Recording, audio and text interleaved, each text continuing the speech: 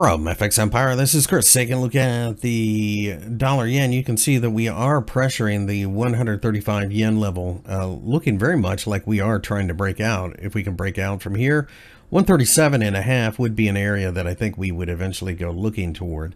If we can break that, then we can really start to take off. In the short term, though, I think pullbacks are possible and probably likely, with support down at the 200-day EMA and the 50-day EMA indicators underneath.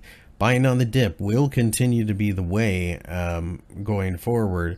And I do think eventually that interest rate differential and the BOJ yield curve control just works against the yen too much.